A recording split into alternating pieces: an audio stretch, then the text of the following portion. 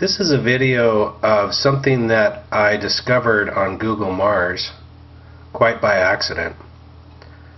I call it Biostation Alpha because, well, I'm just assuming that something's living in it, or has lived in it, or is going to be living in it.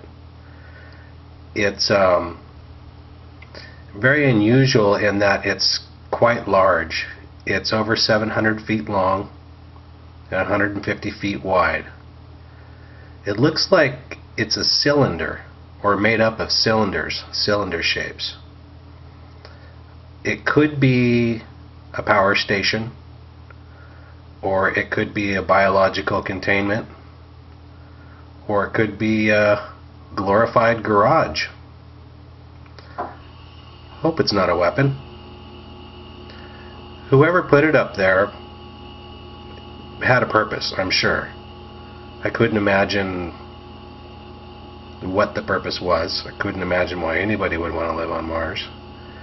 Could be just a way station, just a place for weary space travelers. They don't have to come to Earth. It could also belong to NASA.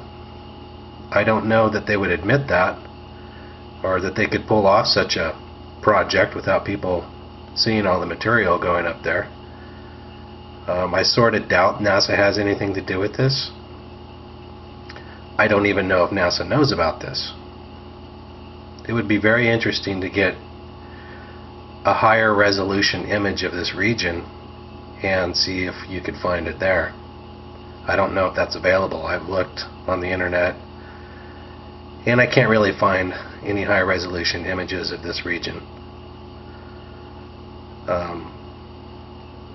Appears fairly well maintained.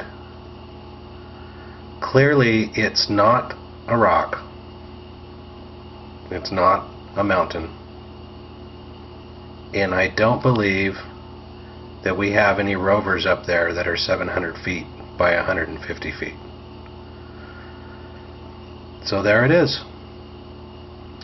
If any of you YouTubers have anything to say about this, I'd really be interested in hearing about it.